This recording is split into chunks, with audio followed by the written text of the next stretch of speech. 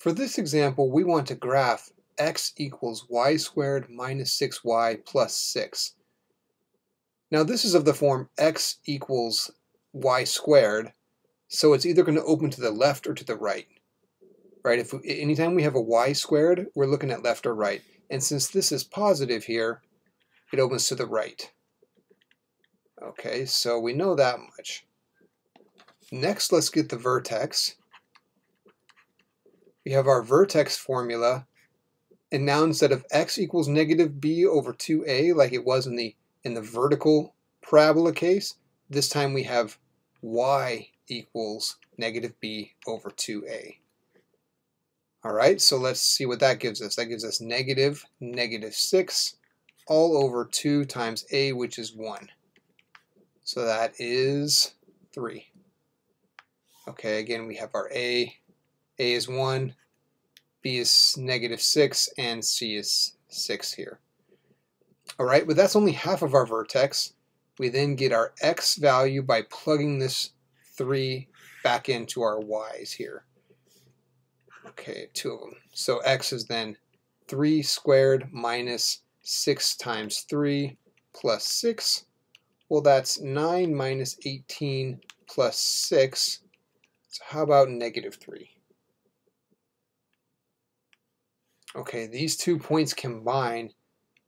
Even though we computed the y first, the y still goes in the y spot. That's one confusing thing about this. And the x goes in the x spot. Negative 3 comma 3.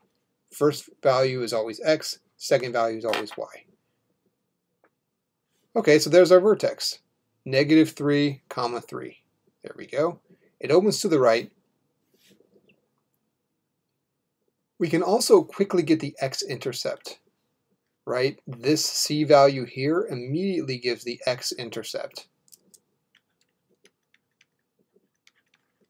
Okay, so we get an X-intercept of 6.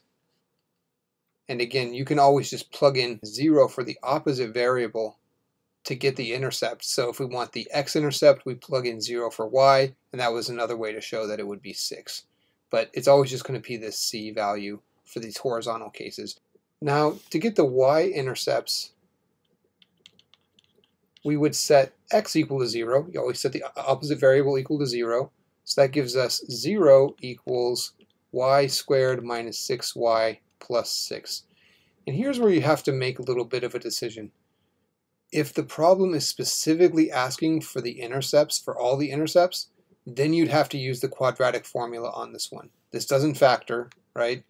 Unfortunately. So you have two options. Either use the quadratic formula and find it that way, or if it's just asking for the graph, we actually have enough here to graph it.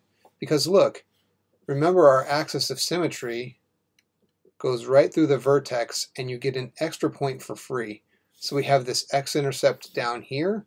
This gives us a point up here that's 3 off of the axis of symmetry, which runs right through the middle there. So we get another point 3 up right here. Okay, and we can connect all those to make a nice parabola. Something like this, and something like that. There we go. And notice how I didn't compute explicitly what these y-intercepts are, because I didn't need to. I was able to get the graph without having to compute those. So it depends upon what the problem is asking.